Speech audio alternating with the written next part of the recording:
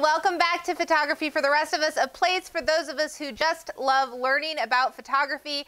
I'm Carrie, this is Nora, and today we are taking school pictures.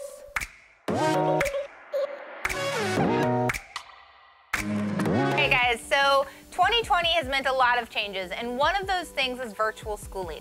My kids right now are both virtually schooling, and only one of them is actually going to have school pictures this year because of that. So, being the photographer that I am, I figure I'm going to take some formal school pictures of my kids to record the year so that there's some sense of normalcy, and I want to show you guys an easy way to do that as well. Here's some of the things that you'll need for this shoot. For this shoot, you'll need a light stand, a speed light, a trigger for your speed light so you can shoot that speed light off camera. You'll need an adapter. You'll need an adapter so that you can attach the speed light to your stand, as well as the shoot-through umbrella to that stand. And you'll need your camera with whatever lens is comfortable for you. Today I am shooting with an 85mm lens. And then if you want a backdrop, I ordered this one off Amazon for about $15. It's just very basic. You could honestly use a sheet or a wall or really a piece of fabric, whatever you want. You don't have to buy a background specifically. All right, so let's talk about that equipment that I just went over. Single speed light with a trigger so that your camera can use it not attached to your camera. A lot of them come with triggers. Just make sure that you sync it, and it is a little bit of a challenge. Now, so in this video, I'm not gonna talk a lot about the actual setting of the flash. What I'd like you to do is set your flash up to manual, so it should just be an M on whichever one you happen to have. And then just understand that the power setting, 1.1 is the most power your flash can have, and usually somewhere in the 164, you might go even lower than that, is the lowest power setting, meaning less light is coming out. So keep that in mind. I'm going to talk more about just turning up the power or down the power because all of our flashes are a little bit different, and I'm not expecting yours to look exactly like mine. So with that in mind, a couple of other things. This is the shoot-through umbrella I was talking about. This is literally just an umbrella, and it's semi-transparent. Can't really see through it, but the light can go through it.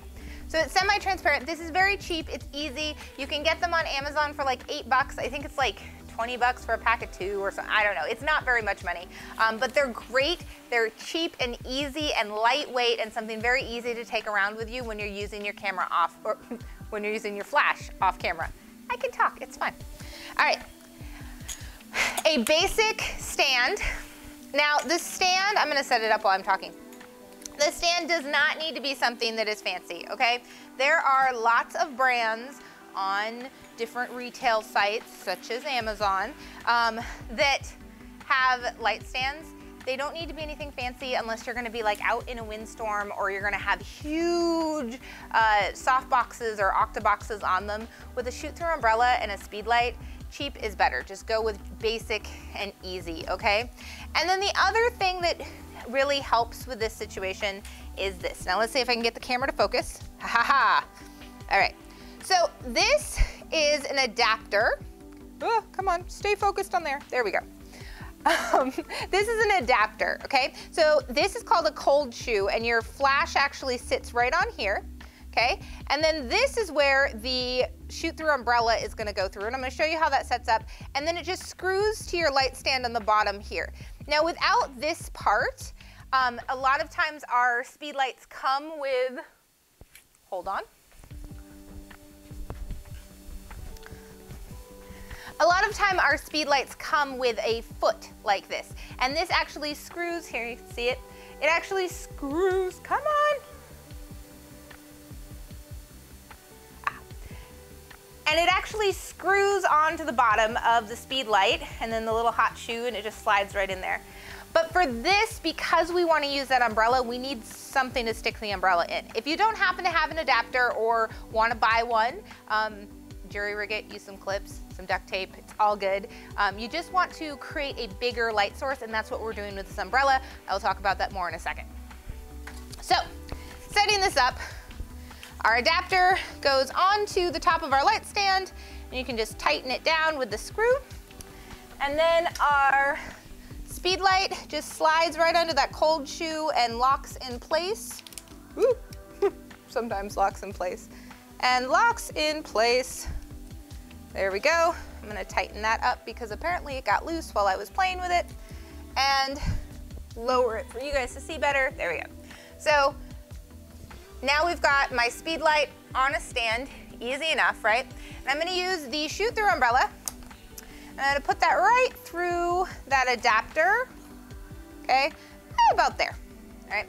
And then tighten that down too. So if you notice the way that we're setting this up, the flash is actually shooting through the umbrella. And what that's doing is creating a larger light source. So the flash, the light source of a flash is like this big, right? But the light source of the umbrella is significantly bigger because what happens is the light hits the umbrella and then spreads all over it. And I hate to tell you guys, but bigger is better when it comes to creating soft light, all right? So size matters, and we want to create a bigger light in relation to our subject to have a nice, soft, professional look for her headshot or her school picture. It's basically the same thing, right? So you can totally use these techniques if you want to take headshots as well. All right, so that, I think we're good. That is set up. Let's get our model in place and go through a couple of things to set up before I even touch the camera. Here we go. Okay, so let's start out with getting my lovely model, Nora, set up here. Now this is a really typical setup, right? We've got a background, and like I said before, this is a cheap background. You could totally use a piece of fabric. I got this one for like 15 bucks, and I like that it was already modeled. I picked a very neutral color so I could use it for multiple things, and you'll see it in the future for things. But it's just a nice, easy background to have in your repertoire. Make sure that you steam or iron it out so that there aren't any wrinkles.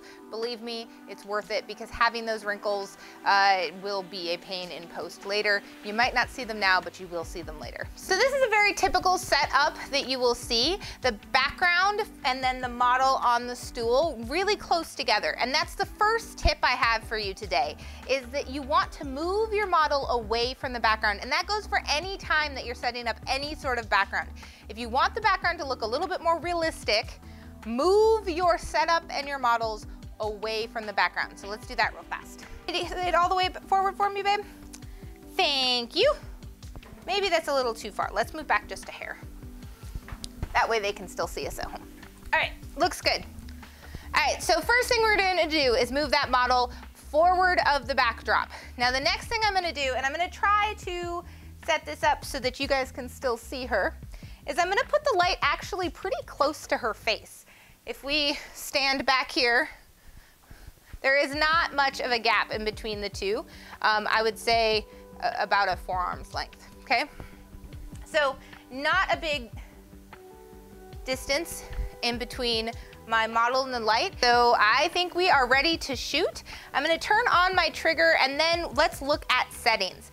Now, one thing you really need to know is what your sync speed is for your camera when using an off-camera flash. The sync speed is how fast your shutter can go before you miss the flash, okay? So for most cameras, it's 1/200th of a second or 1/250th of a second, okay? So check with your camera on which one that is.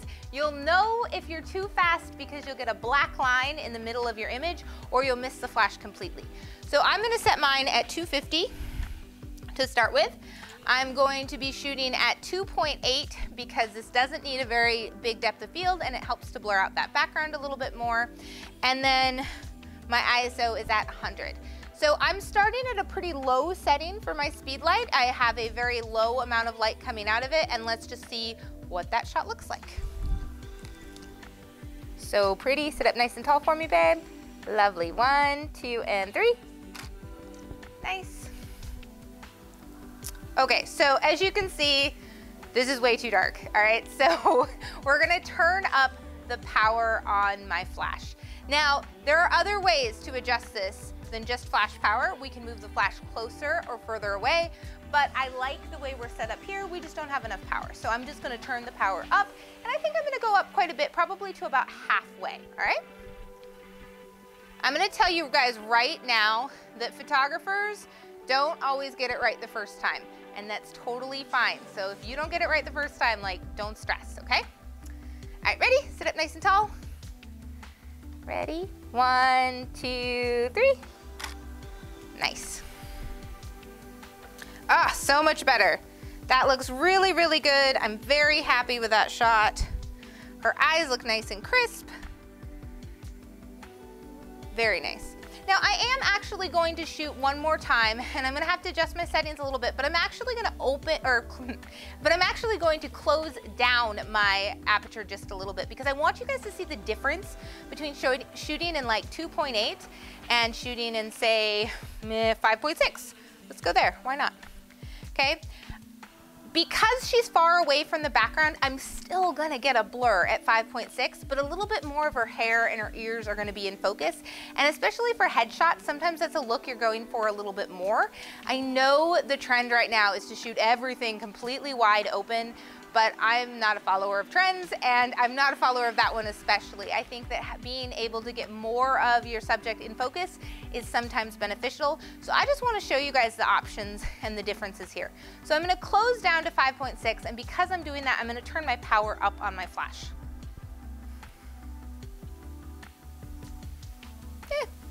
Hopefully that works. Okay, ready? 1, 2, 3, big smile. There we go. She is such a good model. Perfect. So this is with a 5.6 aperture, and I just like that it shows a little bit more of her features, and the fall off isn't quite as fast with my depth of field option. Totally what you might like. Now, the one thing I see in this picture that I kind of am not a big fan of is how shadowy the side of her face is, right? And that's because the light source is only coming from one side. So there is a super easy fix to this. Let me show you. We are going to grab a piece of cardboard. This one is poster board with blue on one side and white on the other side. I'm only using the white side in this. I have a clamp. You can prop it up on a chair, however you want. And I'm gonna put this on the other side of her head. Nice and close. Don't look so sad, what's wrong? There we go, nice and close. Okay, so if you see, we've got the whiteboard on one side and then the light source on the other side. And let's take a shot like that and see the difference. I'm leaving it at 5.6 for the moment because I like it. Right, sit up nice and tall. Ready? 1, 2, 3. Nice, that totally fills in that shadow for me. Looks really good, but because it's still brighter coming from one side, there's still dimension to her face, okay? Now, there's a couple of little tricks that I wanna show you guys before we finish this video.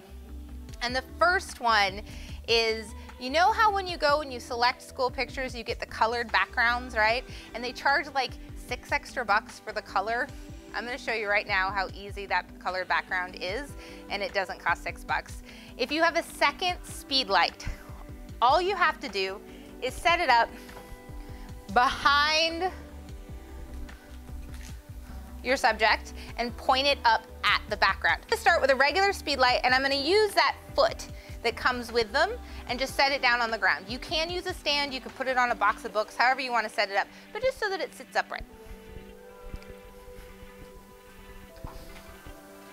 And I have this set to a very similar power, almost exactly the same power as I do for the one that is illuminating her face. I might have to adjust it, we'll see.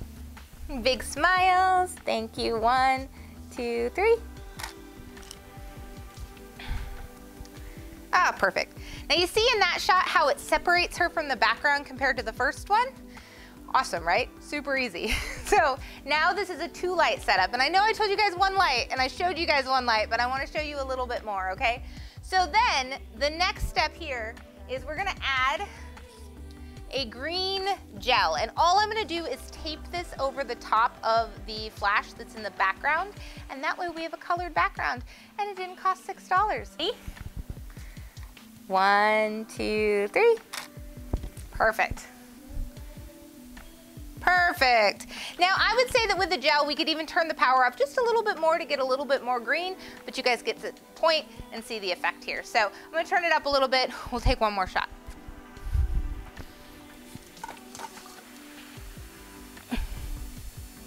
Okay. Just adjusting slightly. Ready? Sit up nice and tall. 1, 2, 3.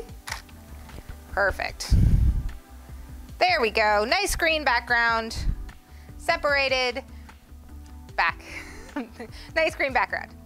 All right, guys, so let's review really quick. I had our off-camera flash set up on a light stand with a shoot-through umbrella and a trigger on my camera in order for it to go off, and a backdrop, but you can use any piece of fabric or whatever you might want for a background. A beautiful, lovely, adorable, and very tolerant model. And with those things, we got very nice, very professional looking school pictures very easily. And these techniques can be totally used for headshots and that sort of thing as well. Just having a nice bounce board on one side and then a beautiful light coming at about a 45-degree angle from the side of your subject. So setting up just like I did here. So hopefully you enjoyed our time here with Nora. You'll be seeing a lot more of her, as with COVID, I'm trying not to have as many model calls, which means my lovely family will be in these videos helping me out. And Nora, what else do they need to remember?